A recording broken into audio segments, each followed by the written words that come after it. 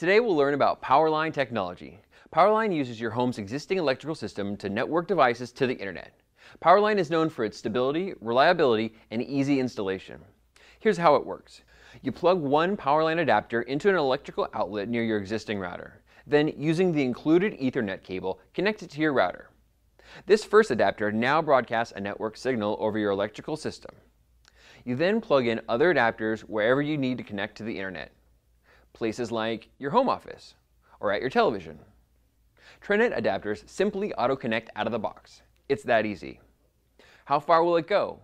Powerline offers amazing range.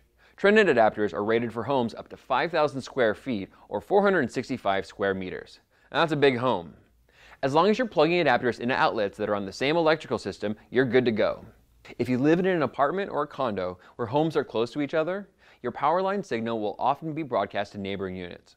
However, your signal is encrypted and not accessible by your neighbors. Let's talk speed. Powerline 500, 600, and 1200 are currently the most popular speed categories. Powerline 500 and 600 rated adapters can deliver close-range speeds of over 100 megabits per second. So if you're looking for a combination of performance and value, then take a closer look at Powerline 500 or 600. Powerline 1200 can deliver close-range speeds of over an amazing 500 megabits per second. So if you want the best performance, go for Powerline 1200. Keep in mind that every home is different and that the further the adapters are from one another, the slower the connection speed. Here are two performance tips to make sure that you're getting the highest speeds out of your Powerline adapters. 1. Don't plug adapters into a power strip. Power strips can degrade Powerline performance. If you have a lot of devices that need to be plugged into an outlet, get our TPL 421 E2K, which has a bonus outlet built into the front of the device.